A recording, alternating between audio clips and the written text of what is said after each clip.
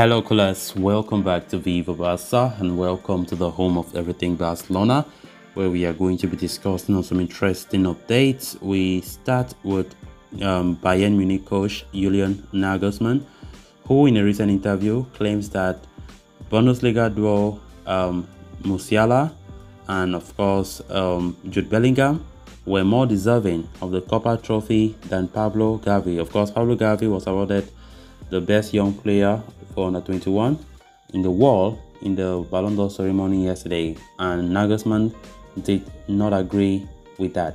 We are going to be discussing on that as we progress. Then to conclude this episode, we talk about Antoine Griezmann, as it has been reported that Barcelona are set for €125 million boost in wage bill following sale of Antoine Griezmann.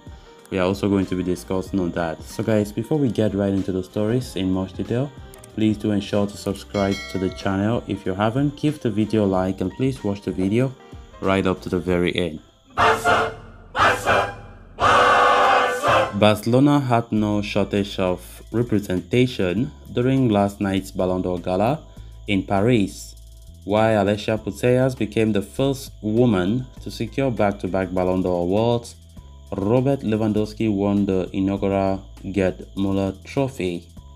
However, the most controversial decision on the night saw Gavi winning the Kopa Trophy ahead of the likes of Jude Bellingham, Yamal Musiala and Eduardo Camavinga, among many others. In a recent interview, Bayern Munich coach Julian Nagelsmann offered his thoughts on Gavi's triumph, suggesting that the Barcelona youngster should not have won the award ahead of players such as Bellingham and Musiala. He said, "Kopa Trophy? Yamal, Musiala and Jude Bellingham have a better season than the winner. From my point of view, the two are ahead of Gavi," said Nagelsmann.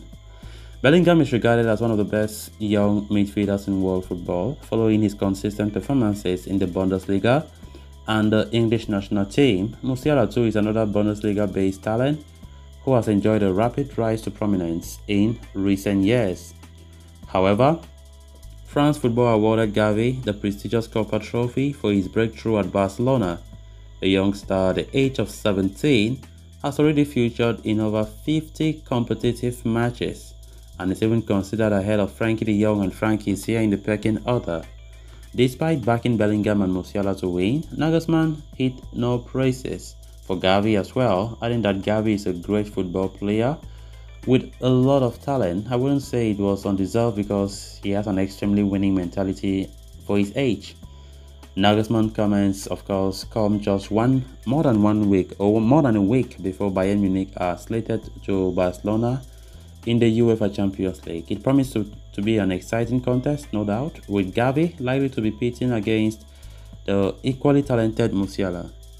Among all the awards that were handed yesterday, the one given to Gavi brought a lot of talk, a lot of controversy. Some people disagreed about it.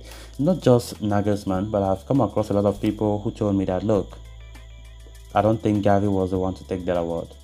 I think Jude Bellingham or whatever, Musiala. Everybody have their own opinion. You know, everybody is subjected to their own opinion. It was great to see our Gavi, another Barca star, after Pedri just won it last year. Seeing Gavi taking it this year is just something to be amazed. Being Barcelona fans, how Barcelona have a future secured. We have a future in our hands with young talents, of course, winning best players in the world back to back. It's not easy. I think it's the first time that have ever happened in the history of football, in the history of the Ballon d'Or, let me say so, that, you know, back to back years, players from the same team win the best young player. You rarely see that, you know. So despite everything, Gavi still is the best young player according to the Ballon d'Or award yesterday.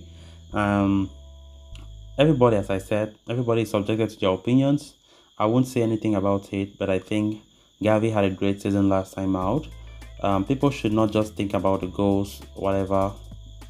Gavi must not score to become the best midfielder. I think the world is so obsessed with midfielders that have some goals in their game, which definitely must not be the case. That you are a midfielder and you scored makes you better than a midfielder who does not score. That's nonsense to me, honestly speaking. It's great to see Gavi winning it again, and hopefully We have many more young stars in the future who can help. Maybe, who knows, if Bade continues in this vein of form, he can also have an advantage or being in the nominations very likely next year. So it will be great to see, Gavi to increase in his quality. I think this season he has not been that sharp, but I think gradually he'll be back to his very best. So one thing that we can smile about is the fact that our youngsters are there, and we can smile about the future, because those guys, the more they get mature, they know many things. There are many things that they learn, especially with some of the veterans in the squad. So we have a very bright future at FC Barcelona, especially in the midfield department. The likes of Pedri, Gavi is something to admire a lot. Then, moving on to the next story of discussion, Barcelona had done an excellent job in the summer transfer market, acquiring several players that covered gaping holes in their team. Robert Lewandowski replaced Pierre-Emerick Aubameyang as the striker, while Rafinha, Jules Koundé and others upgraded their respective positions.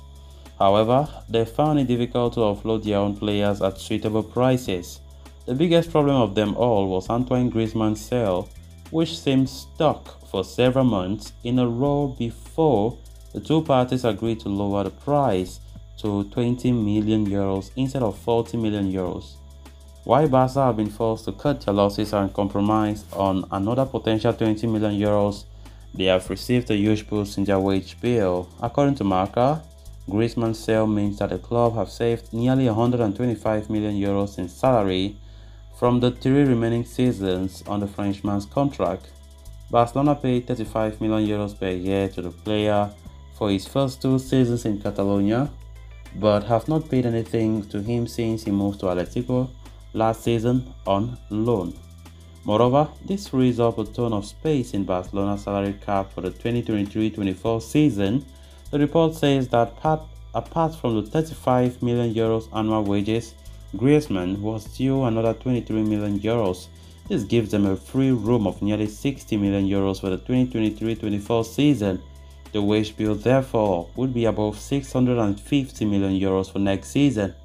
Managing to close to this operation before the World Cup also means Barca have not risked Griezmann's form in the tournament. A poor performance through the campaign could have cost them another fair few millions in transfer fees.